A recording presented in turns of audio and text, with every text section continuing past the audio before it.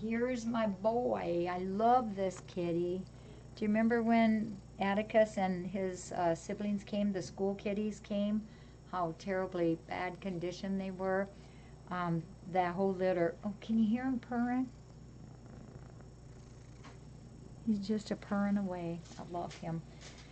They came in, they had ear mites, and they had fleas really bad, which also made them anemic. All of them were anemic, and they were very, very dirty. I remember when they came, it took 2 bubble baths to get you clean. Yes. And they also had the herpes, the part of that upper respiratory, and they were so thin, so thin. They were so hungry.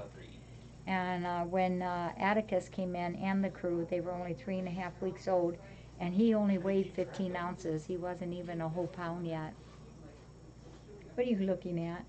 And the weird thing about Atticus is he still has some bluish eyes going on, and it's just, can you look at them? Show 'em? I don't know if they'll show or not. Come here. But his eyes still definitely have a little bit of blue in them. So he's going to go. He does have a little bit of sneezy yet, but Dr. Darcy's cleared him. His lungs are clear, his head is clear. He's just got a little bit of sneeze.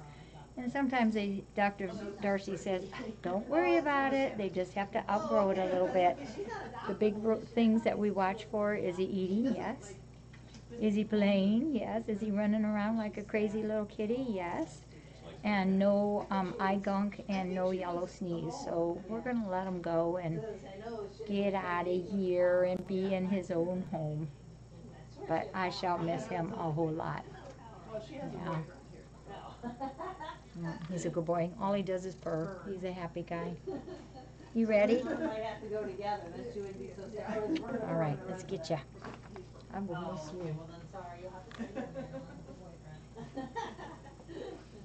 All right. Gary. So, you have any questions? Gary. No, I don't think so.